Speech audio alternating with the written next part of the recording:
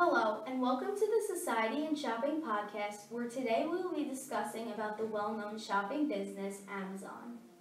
Amazon has had an uprise in sales, popularity, and convenience that has drawn many customers into using their website. Today, I will be discussing this topic with Jackie, who will now start off with some information regarding this topic.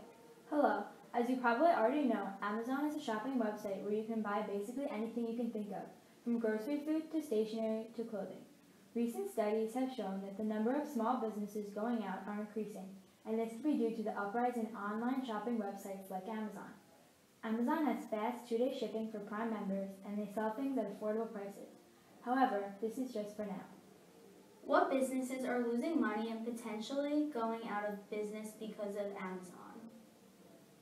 Costco, Barnes & Noble, supermarkets, clothing stores, and Macy's are losing money because of Amazon's increase in popularity, convenience, and sales.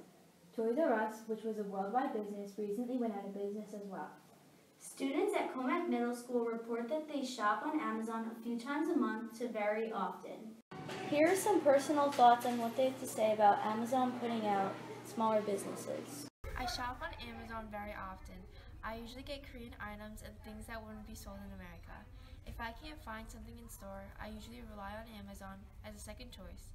I recommend Amazon Prime because there is fast shipping and good deals. I don't want Amazon to make smaller stores to go out of business, but I would still support Amazon.